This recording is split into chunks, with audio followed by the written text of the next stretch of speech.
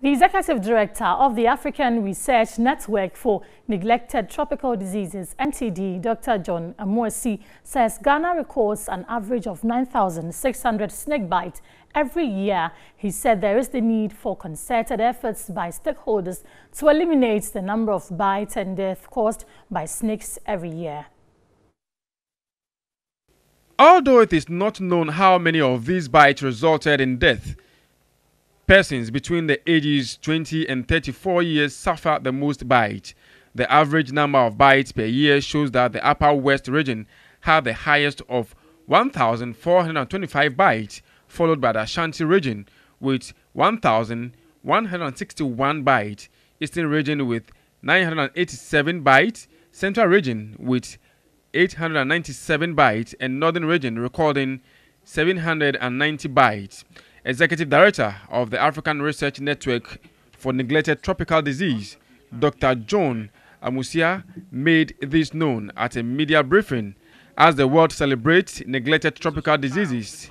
He said the World Health Organization had included snake bite in the NTD as a result of its enormous suffering, disability, and premature death on every continent. According to him, in 2019, for the first time in 5 years, the Ashanti region recorded the highest number of 1,535 bites. The snakes will always be with us. The snakes are not going anywhere, which means that they'll continue to bite. So what we need to do is to try to reduce the number of bites by protecting people, providing them with protective gear, Wellington boots, gloves, and other things that would reduce the risk of somebody being poisoned even if they are bitten. Number two, give people education on what are the risk factors for being bitten. Government Advisor on Health, Dr. Nsiah Asrae, indicated currently anti-snake venom was free and the country was exploring how to effectively distribute the venom to where they are most needed using the medical drones.